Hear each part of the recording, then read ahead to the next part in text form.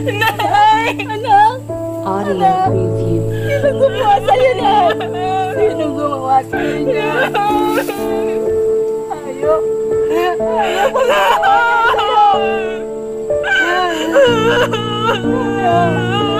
Patawarin mo ko, hindi ako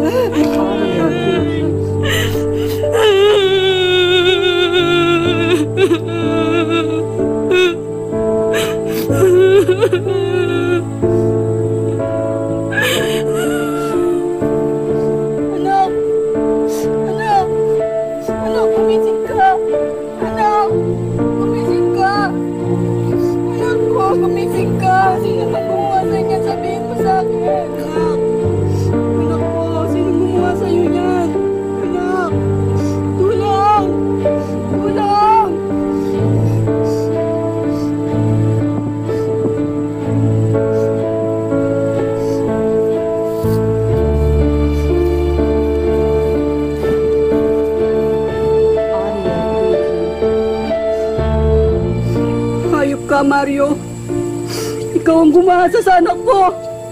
Hayop ka! Magbabayad ka, Mario! Sinunod ka! Magbabayad ka sa ginawa sa anak ko!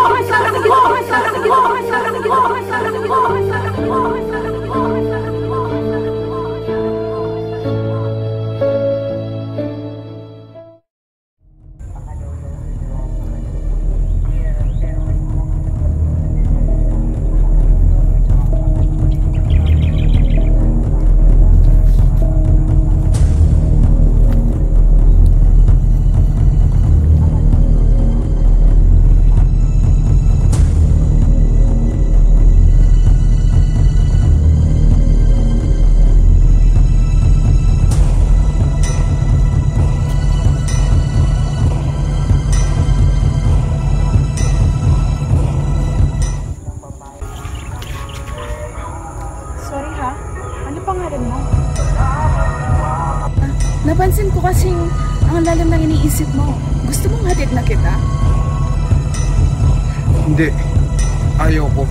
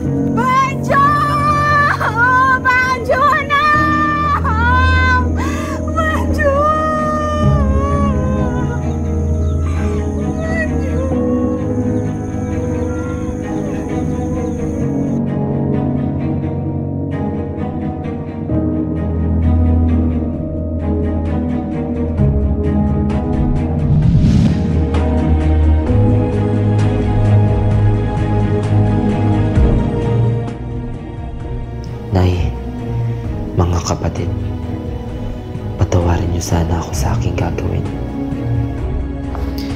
Mahal na mahal ko kayong lahat.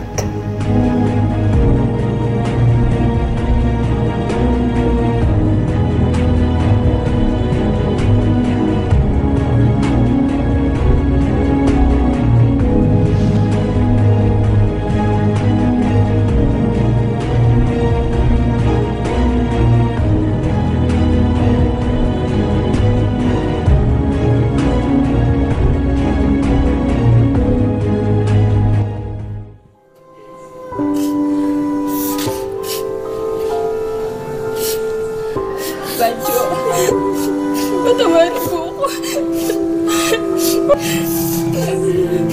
Kuya. Kuya, naman ka namin, kuya. Sabi mo, kuya. Para tutuparin pa rin pangarap natin. Pero bakit ganun tayo? Daya mo naman eh. Iniwan mo kami.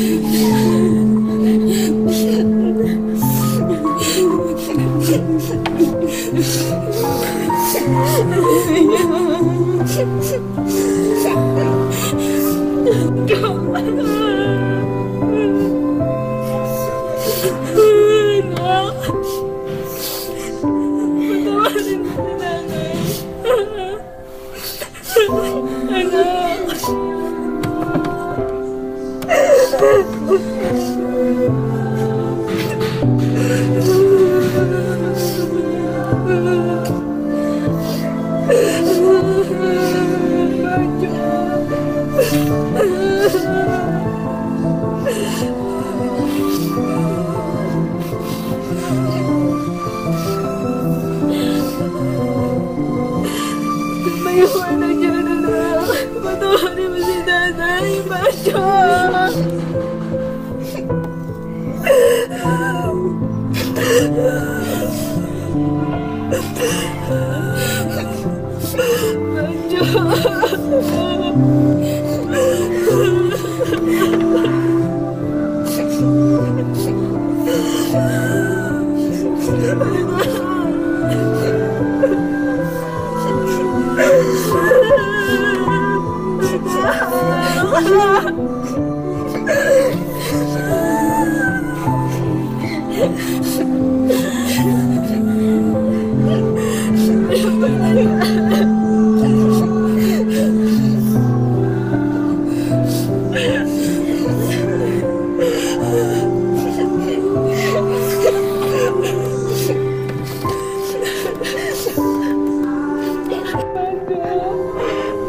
Gising ka na dyan, anak.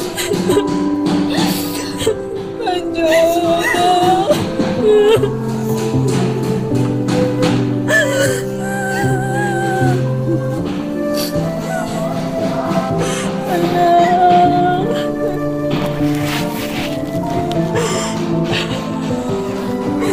Patawarin mo ako, anak. Patawarin mo si Nanay.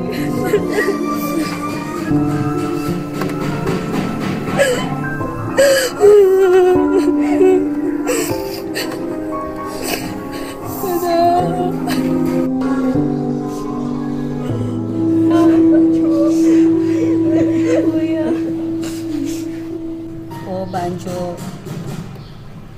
Ba't mo nagawa yan? Alam naman natin na mahirap yung buhay natin, hindi ba? Pero hindi dahilan yan para magpakamatay ka.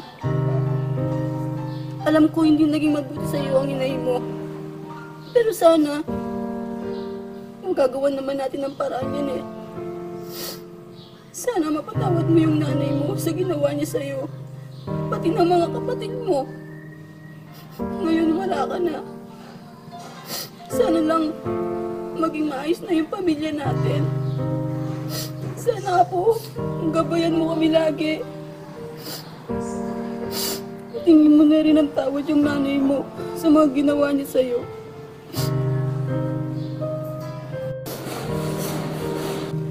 Huwag mo na. Huwag mo na isasara. Banjo! Banjo! Anak! Anak!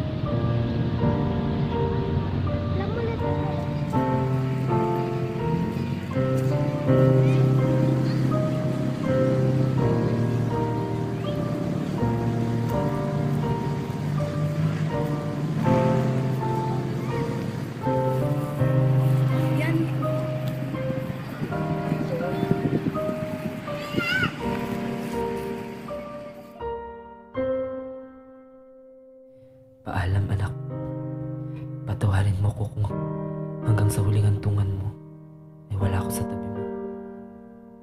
Paalam.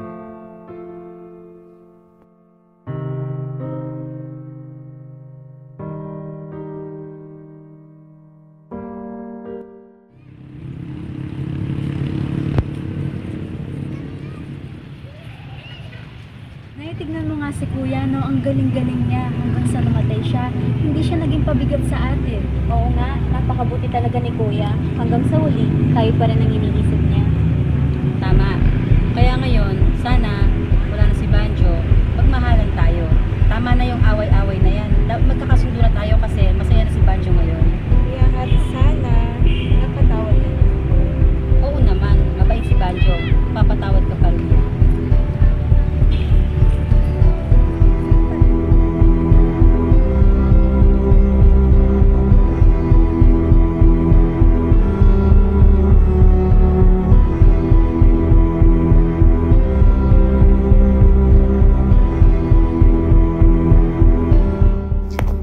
Alisin na ninyo ang lahat ng sama ng loob, galit at poot.